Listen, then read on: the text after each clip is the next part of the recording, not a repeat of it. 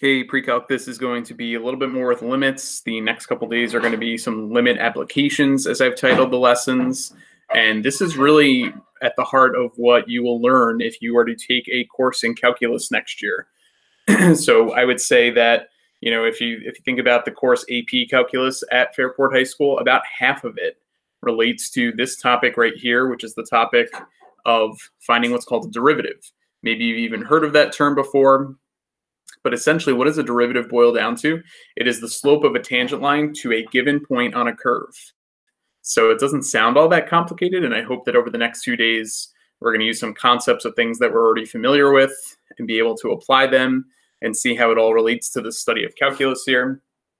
But just so we get a little bit of a quick visual as to what we mean by that, here's what I've drawn for you. I drew kind of a random curve. I've labeled it as f of x here. And I've shown you that if I pick some random points along that curve there, the tangent line is a line that just touches the point that I'm tangent at once. And maybe that word sounds familiar from other contexts like circles in geometry or something like that. But tangent is the implication is that at the point that you want to be tangent at, the line would only hit once at that point. So if we're talking about the concept of slope, well, slope is something you've calculated for a long time, since probably as early as middle school now, where we're just going to find the difference in y's over the difference in the x values. And just symbolically, you might see that represented as change in y over change in x with those delta symbols there. Notation for derivatives. In general, the derivative of this function f of x would be denoted by f prime of x. You can see on the graph here, I've labeled where x equals 1 right there. So f prime of 1, what that represents is that's the slope of this tangent line at x equals 1. So just kind of a quick little bit about notation that we'll see come up over the next few days. F prime of x is pretty common that we'll see. But f prime of 1 represents the slope specifically at x equals 1. So how does this apply to limits? Well, the problem that we're going to run into is to find slope, you really need 2 points. So when we're talking about a line that's tangent to a curve, if I want to find the slope and eventually the equation of the line that's tangent at this point P, the problem with that is that we can't apply the slope formula. We only have one coordinate point. So the way that we're going to get around that is we're going to find the slope of something called a secant line. So the secant line connects 2 points. So you're going to try and choose a point that's pretty close by. I'll call this point Q over here. And if you connect point P and point Q in this fashion, you can say, yeah, well, the slope of the line that connects P and Q is pretty close to the slope of just the tangent line there. And we could say, all right, well, that will be a good enough approximation then. The issue then becomes, though, well, is this actually going to be close enough such that I can make a good guess, or could I be an even better guesser than what we have here? I wish I had some more colors here. What is this color? Purple looks good. I'm actually going to call this point Q1. What if I moved like way down here and called that the point Q2? Wouldn't the slope between Q2 and P be even a better and more accurate representation of just the slope that connected Q1 and P? So the whole idea here would be, we want to take this point Q and kind of slide it as close as we can get to point P, such that we can still find the slope between 2 given points, but we can get really, really, really, really close to point P and then calculate that slope with a fair amount of accuracy there. So this is where that limit concept comes into play. I'm going to write it as the limit as point Q approaches point P of the slope between those points would then eventually equal and approximate the slope of the tangent line, which is what I'm trying to find. So I hope that concept makes sense, that if I take point Q and kind of like keep sliding it towards point P and calculating those slopes, it's going to get really closer and closer and closer to the actual slope of the tangent line. So we're going to put that into practice with the function y equals x squared. So if we take a look at y equals x squared, it says find the slope of the tangent line to the curve at x equals 3. So let's go ahead and just recall what our good old friend y equals x squared looks like. let's say we define this to be where x equals 3 is. In fact, we know that since it's on the curve x squared, 3 squared is 9. So we know that this is the point 39. So how are we going to find the slope of the tangent line, this line right here? Well, we're going to choose a point that's pretty close by. Let's start by choosing a point that's just a half unit away. What if we choose x to be 3.5? Well, the first thing you have to do is you actually have to find the y value that goes with that then, right? So plug it into your function x squared. 3.5 squared is 12.25. So what we're going to do is we're going to calculate the slope between this point and this point, and we're going to see what that comes out to be and see, you know, hey, is that a decent approximation? What do we think about the slope of that tangent line then? So the slope of the secant line would be the change in y over the change in the x values. Now, however you best want to type that in. If you want to do fancy fractions, alpha y equals, that's not a bad idea, just so you don't have to do parentheses around the top and bottom. 12.25 minus 9 is on top, 3.5 minus 3 on the bottom. I got that the slope that connects those is 6.5. But in actual reality, can we get a lot closer than 3.5? I mean, in this context, what if I said, let's choose 3.1?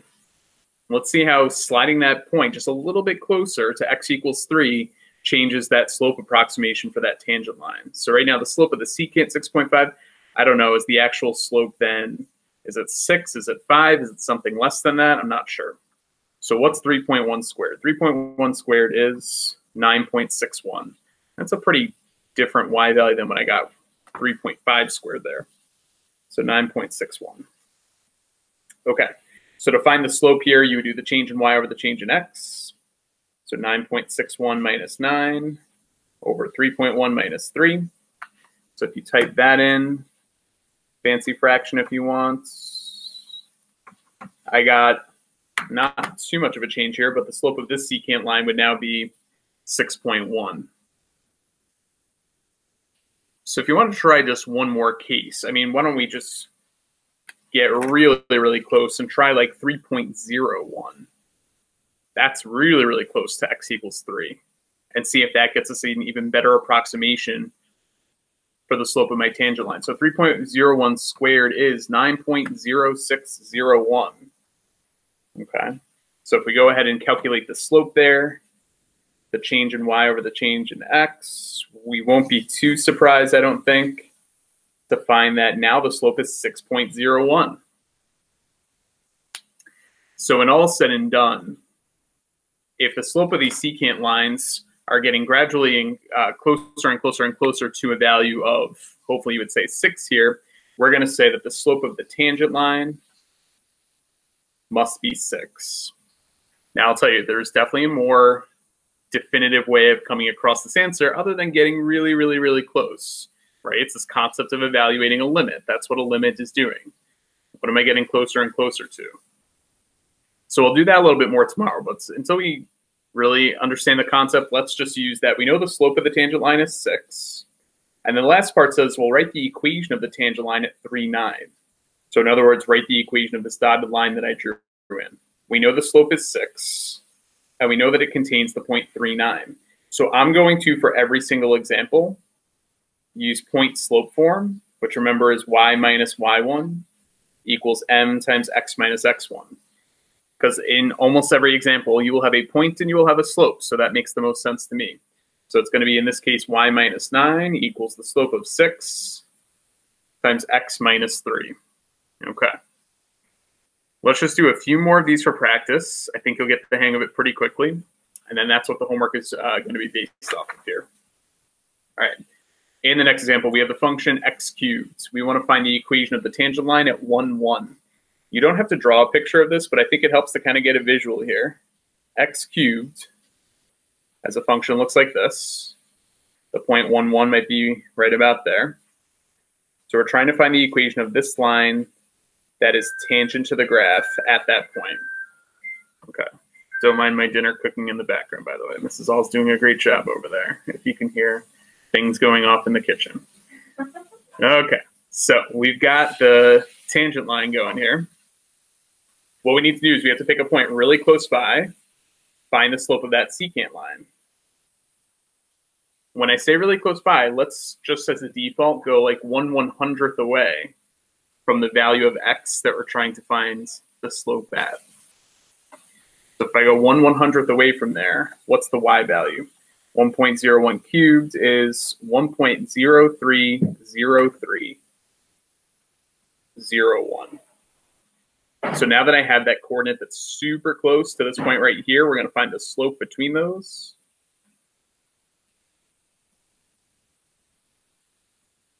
Over the change in the x values. Okay.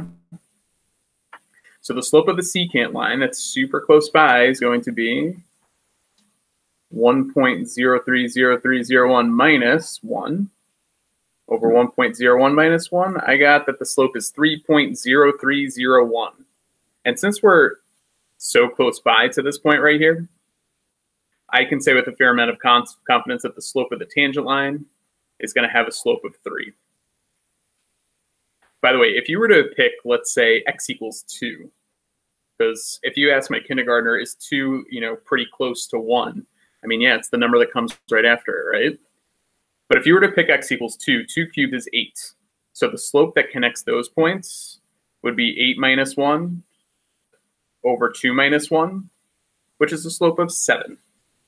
And notice how drastically different that is than this slope that we really are trying to approach here, which is a slope of 3. So I would say that going 1/100th away for now is pretty safe. But if you go 1 whole unit away from what you're looking for here, it's not going to probably return something that is going to be accurate enough for us to make that prediction about the slope of the tangent line. Slope of the tangent line is 3. We want to contain the point 1, 1. So the equation is y minus 1 equals 3 times x minus 1.